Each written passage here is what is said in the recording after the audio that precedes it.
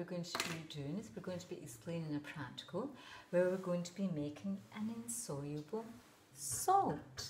Now, doesn't that have a special name, Miss McLaren? Yes, you are so right, Dr. Bourne.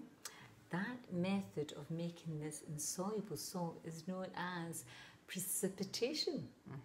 So let's begin. Right, what we have to do, Dr. Bourne, is we have to have two solutions.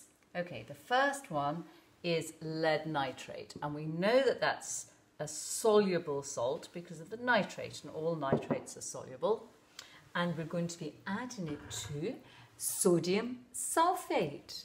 So what we'll do is we'll use a small volume of both of the solutions, and then we're going to add them together. So let's pour out approximately 25 ml.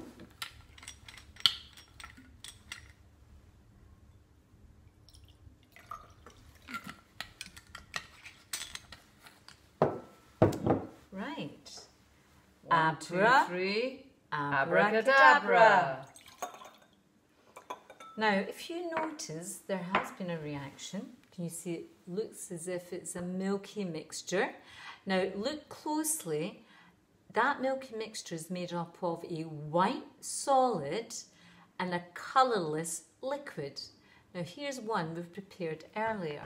So you can see in this one that I hope you can see, I'll hold it up a bit closer, that the solid has separated out at the bottom, and you can see the colourless liquid at the top. But if you can't see that, don't worry, because we are going to separate them. Now, what would be the best method of separating those, Miss McLaren? Well, as you mentioned in a previous practical, we're going to use a process of filtration. Aha.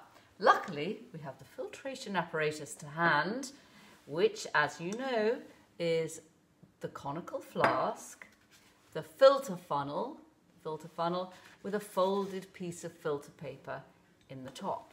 So all we have to do, hold that in place, is pour our mixture into the top. Easy. Now just let me explain while it's filtering through. So the reaction that's happening is we have lead to nitrate. We're adding it to sodium sulphate solution. Both are solutions. And they swap partners, and now we have lead to sulphate and sodium nitrate solution. Now the lead to sulphate is an insoluble solid, which means we can separate it by filtration. And once we have actually separated your lead to sulphate, then we wash the solid with distilled water. Dr. Bourne, why do you think we'd wash the solid with distilled water?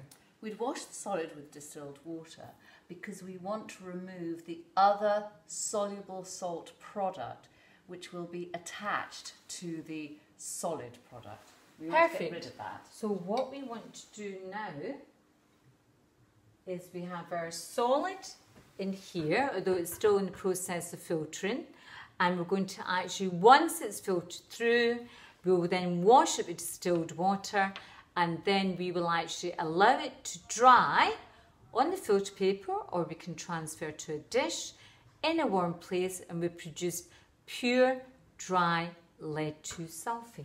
Well, that's fantastic, Miss McLaren. I think we could say easy peasy, lemon squeezy.